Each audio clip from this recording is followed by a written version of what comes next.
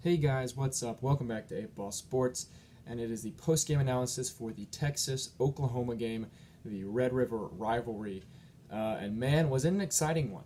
A great game, a great afternoon game. I always like it when there's at least one top 25 matchup that comes on at 11, because I don't just want to watch all these good teams play crappy teams at 11 o'clock. So we had Texas versus Oklahoma.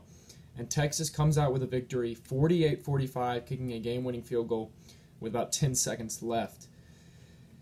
And Texas is back. The title of this video is going to be, Texas the favorite in the Big 12? And in my opinion, they are. I'll get more into detail on that later in the video.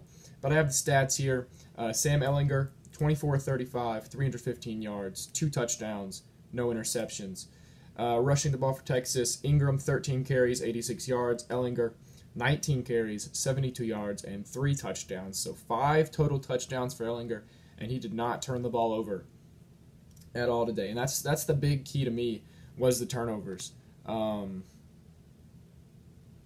The interception by Murray and then the fumble by Murray. The fumble by Kyler Murray was the big turning point in the game for me.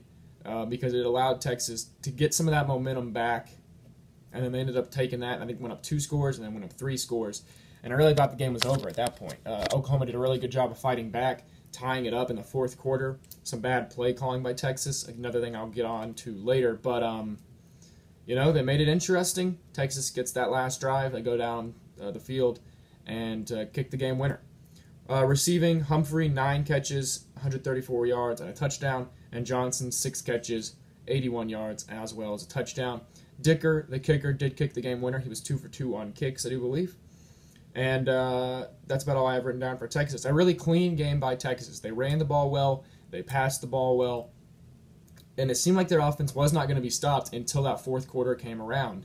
And I really think Tom Herman and the play calling got a little soft, a little too conservative.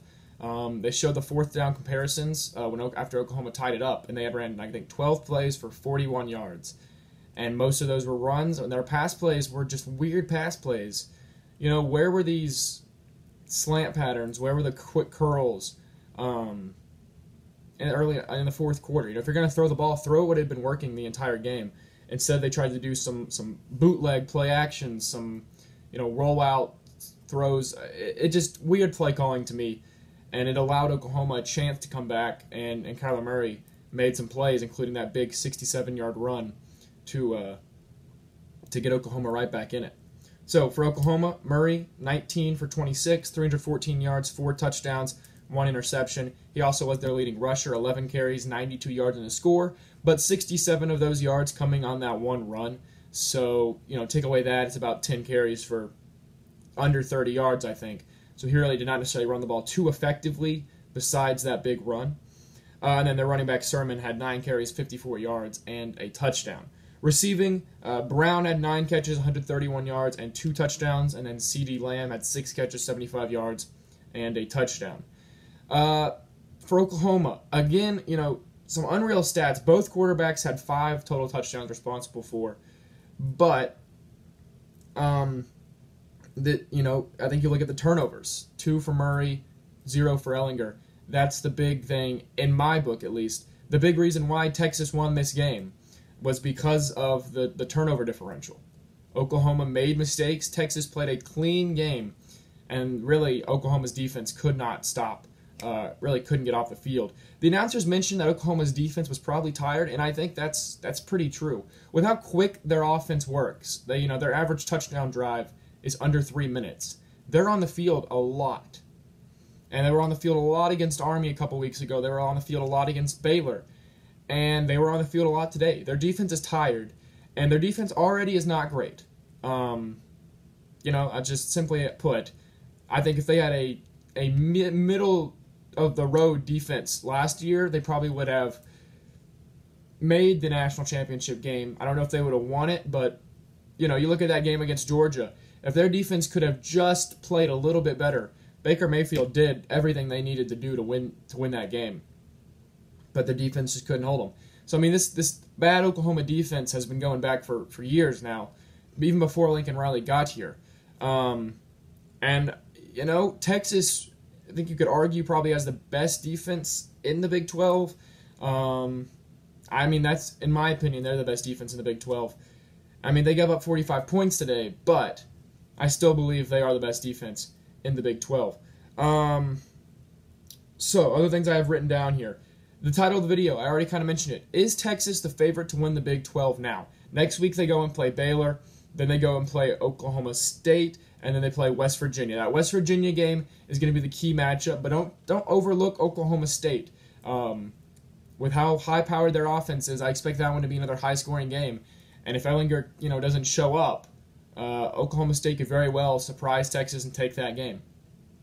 The problem with the Big 12 and only having, 10 teams, and those 10 teams, they're not split into divisions like the SEC West, SEC East, the Big 12, I think they're like the Legends and whatever the other thing is. The problem with that is that they don't get to really slip up. If you look at the Big Ten matchup, Ohio State, Michigan, Penn State's on one side, which I do believe the Big Ten obviously is heavily sided on one, all the good teams are on one side at this moment, but Wisconsin, Nebraska are on the other side. But you can afford to mess up because, say you're Wisconsin, you lose to a Big Ten team, but with the other side being so bad, you still have a chance. Nebraska then goes and loses two against two teams like Northwestern, Purdue or something. Boom, you're right back on top. With the Big 12, it's just the top two teams. And right now, West Virginia and Texas look like they're going to be it. Now, Oklahoma still has a chance to make it. They can still get redemption.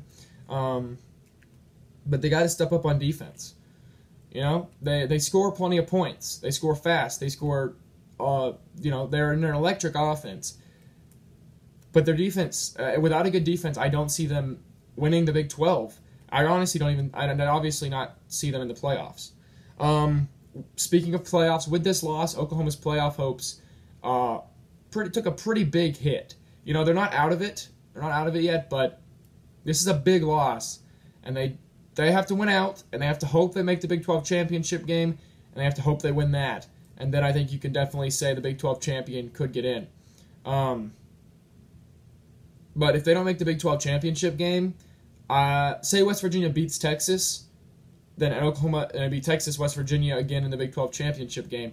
I don't see Oklahoma making it without the Big 12 championship. We've seen this before they had the championship game with TCU back in 2014.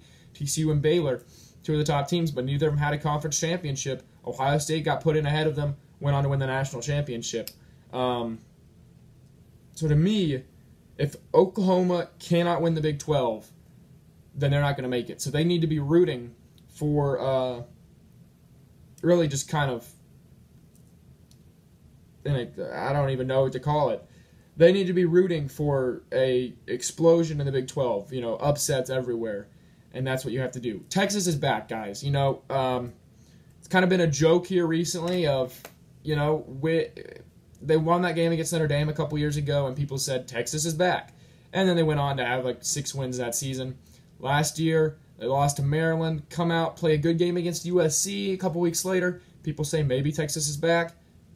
They obviously weren't back. I think we can officially say they're back. They have wins over TCU, USC, and Oklahoma. Now the TCU, USC, TCU's probably going to be like an 8-4 team. USC is probably going to be like a 7-5, maybe even a 6-6, possibly an 8-4 team as well. But Oklahoma, this is that win for me that pushes them to officially being back, because this is a top 10 team that they beat. This is a high-powered offense that they kept up with, and they ended up winning.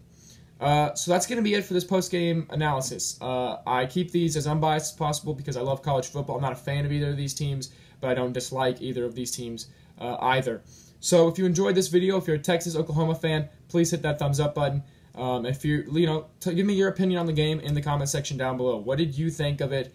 And is Texas the favorite to win the Big 12, or do you have West Virginia, or do you still somehow have Oklahoma, even with that Big 12 loss? Let me know in the comment section down below. Subscribe to the channel for more post-game analysis. I'll talk to you guys later.